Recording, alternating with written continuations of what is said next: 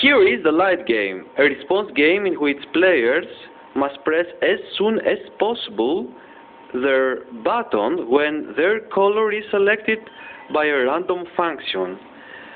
A LED is lit, an RGB LED, shows 4 different colors: blue, red, green and yellow. 4 buttons, each for each player, yellow, green, red and blue, are available to the 4 players.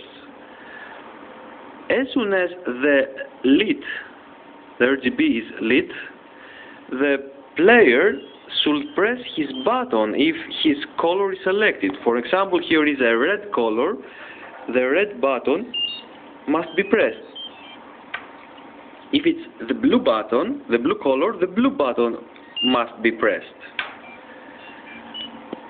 We have set the number of rounds to 10, so after 10 rounds, the statistics, the score is being printed.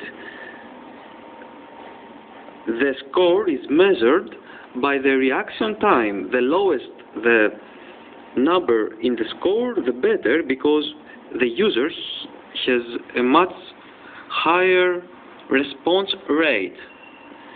In this game, we are using 2 Arduinos in which a master-slave configuration is being utilized. The master Arduino is this, in which is responsible for using the buttons and randomly changing the RGB color.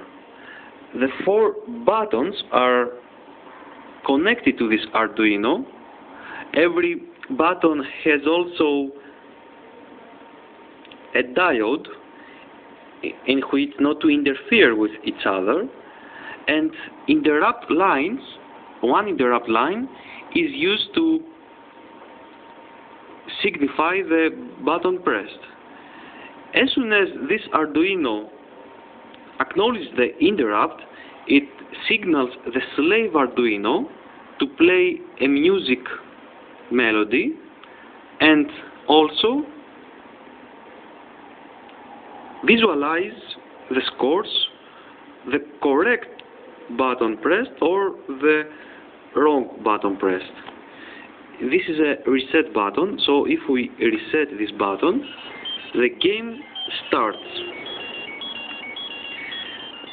This is a basic 8-bit melody sound, and the round starts. We can see the RGB is lit.